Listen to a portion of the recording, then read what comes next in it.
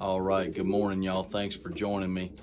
This video is really just gonna be to answer a question, and a lot of y'all have been asking me, well, how are they gonna eat? How are they gonna drink for that week that you're force pairing them in those nest boxes?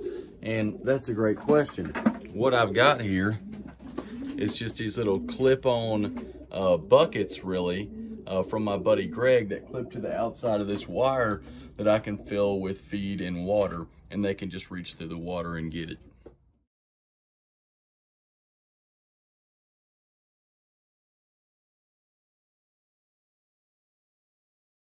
Doing it this way allows them to eat and drink just with their head through the wire without them, you know, stepping in their food, stepping in their water, and getting it all messy. So it's a really good system, and they seem to like it fine.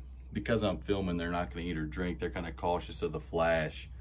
But yeah, so far, you know, this is their first full day that they'll be in here together, and everybody seems to be doing just fine.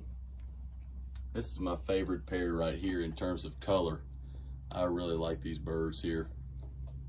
All right, there you have it. Thank y'all for watching. I really appreciate you.